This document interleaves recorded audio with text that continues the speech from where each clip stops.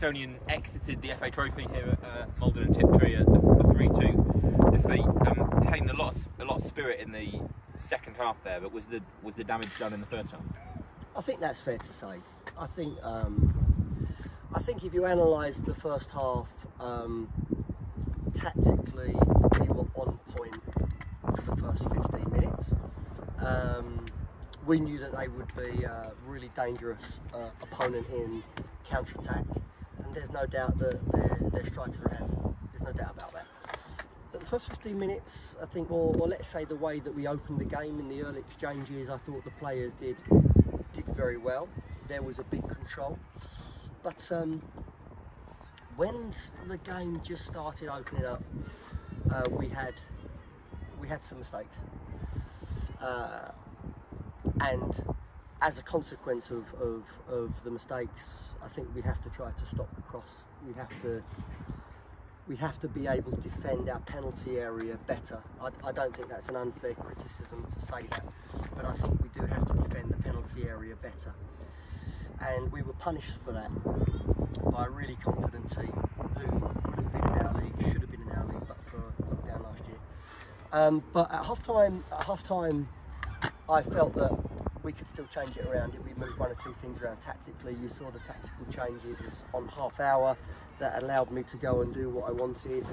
And I think that the second half, the boys played very well. They played with a great mentality, they played with a great spirit, they played with an amazing personality. And you could have a big argument to say that desire and that spirit and the way that they run for the club, that deserved something. And I think it did.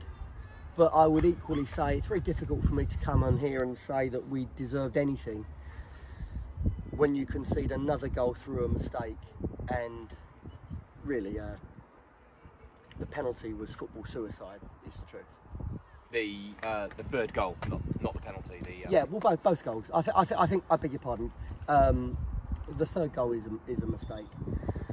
The sending off. Yeah. I beg your pardon. Yes, you're quite right. The red card is a player that wants to do so well. He has eyes for the ball. He's playing on emotion. The best defenders, they play with their heart. They play with their head. And I'm afraid that is a little bit suicidal to do that. Does that not happen if we haven't conceded a third goal 2 minutes beforehand? Are those two linked? You know, we've been coming back into the game and suddenly it feels like all I think so. I think that's probably frustration on Simon's part of not starting the game. And people can say to me today, you should have started with Simon, you should have started with Corey. Yeah, I would understand that entirely. I would accept that. So I think it's a little bit of frustration on Simon's part. But I'm not going to stand here and criticise Simon. He's a brilliant captain for us, and he leads by example in every single way for Kingstonian. So yeah, we'll forgive him, but we can't be blinded to the fact that I think we've played 10 competitive games, 8 in the league, 2 in the cups. I think that's right, and we've had 4 red cards. You can't do that. There comes a point when you think, no, that's not acceptable. So we have to look at that. You mentioned the substitutions. I guess when the team came out, some people might have been surprised to see Simon Cooper as captain on the bench and Corey, who again has shown us what he's capable of with his 2 goals in the second half, both of them named on the bench. What was behind that decision? Yeah, I understand why people would be surprised. So let's talk about that. First of all, with Simon, I want to stress that it was nothing to do with the mistake last week at Cheshunt. Not at all. Simon's worked very hard in training all this week, and like everybody else, has done very well. But what we have seen recently, we've seen it in Cheshunt, we've seen it in Enfield with Billy Bricknell, where we have one dominant centre half, and we have someone with different qualities and not quite the physical presence of Cookie. So when you play against someone that's 6'8", like the guy was today, if he looks to play on Simon, then that can strategically cause us a few issues. So I decided with Harry, who's back to fitness and has again done very well, to add a little bit more physicality to the central defensive area to try to nullify the number 9. And then you look at the right back position, and I think everybody would say Javan's done very well. So Javan would need to keep his place. With Corey, this is one of the dilemmas of the whole season for me. This is something that we're working towards a different idea. We're working towards a different shape, but we can't employ that shape until certain players are fit and available again. So we maintained with the 4-2-3-1. And so in 4-2-3-1, we can put Elliot as the 10. We've done that before. We did it in Merstham. We did it at Hornchurch. But I don't think it's worked quite as I would like. And I think everybody would say, again, Tom Howard has deserved his chance. Because Tom Howard's come in, been great this week on the training ground. He's made a big impact in games. I think that he deserved his chance to play. So then it became Elliot v Corey. And Elliot did very well last week. Let's not forget, Elliot got his goal last week. Elliot did everything that I asked of him. For me to play Corey, I have to look Elliot in the eye and explain he's not playing. I think that would have been unfair on Elliot. But, and it's a big but, what we've seen today is, I think that I would have to say, yeah, I think that I've had that wrong. I think that Simon did very well when he come on. And we have to quickly fast track to a position where Elliot and Corey are both on the pitch. So, yeah, it was, you know, this is football management. You make good decisions, and for example, if we equalised today, as we should have done, the manager's made great decisions, he's changed the system. And if you lose, you accept the criticism. And I accept the criticism of Simon. Wasn't a reflection of him. I accept the criticism of Corey. Wasn't a reflection on him. It was a tactical decision by me, which didn't work today. Frustrating with those tactical decisions in mind that it's Harry that's been beaten twice in the air for absolutely. The 2 goals. Absolutely. You can't have that. You can't have that. Look, if I'm 6'1", which I'm not, and I'm marking someone that's 6'5", it is a handful. And you have to accept you can't win every ball, and you have to accept with those aerial duels there's 2 things that you must do. A, you must stop the cross and work really hard to stop the supply, and we didn't do that well enough.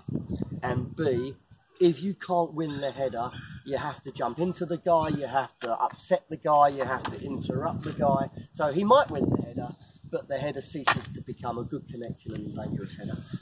And that all goes down to the same thing. You have to defend your box better, and we were punished. And all the good things in the first half, of which there were many in the early exchanges, the good things were absolutely nullified by disappointing defending, I think it's fair to say.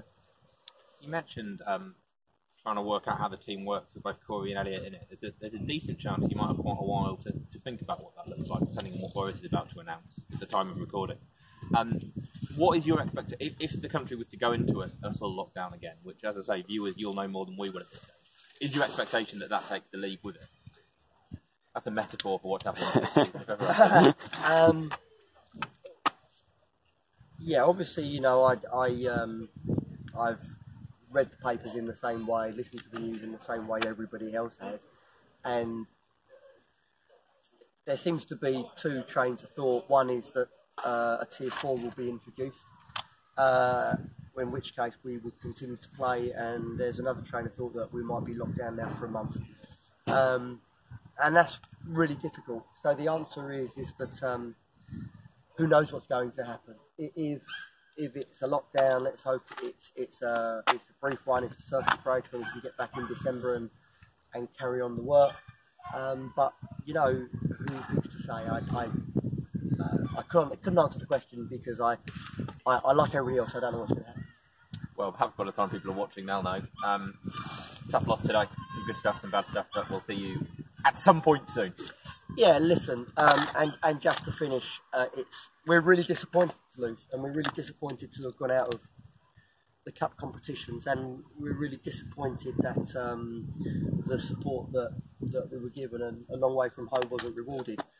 What I would say today is I think that the one thing for the Kingstonian supporters is that if they want to blame me for selection, I get that, I understand that. That's the life of a football manager, but certainly don't put the criticism on these players, because what you've seen today is, even with 10 men, they are running through a brick wall for the club. And yes, there's mistakes and there's things to work on. And today is a little bit synonymous with where we are. There's so many good teams, and we're that far away from being a really good team. But we have to work hard to play without mistakes and bridge the gap. And if we do that, I think that this team will realise their objectives and really fight for promotion. Right. Well, see you soon. Thank you.